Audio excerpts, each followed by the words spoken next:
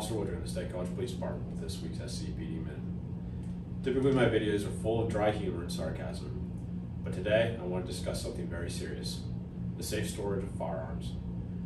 As a veteran, police officer, hunter, and firearm owner, I've spent my life around firearms. I've also undergone numerous training hours of firearm safety and use, and continue to conduct annual training in my profession. However, I am also a father and a firm believer that you don't need hundreds of hours of firearm training to understand the importance of storing your firearms in a safe place when not in use.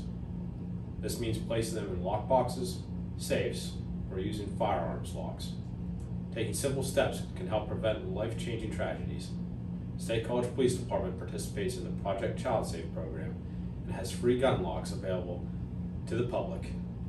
For more information on firearm safety and responsibilities, visit projectchildsafe.org. There you'll find information on basic safety, youth mental health, and firearms use and storage. Remember, we're here for you, the community, and just one call away.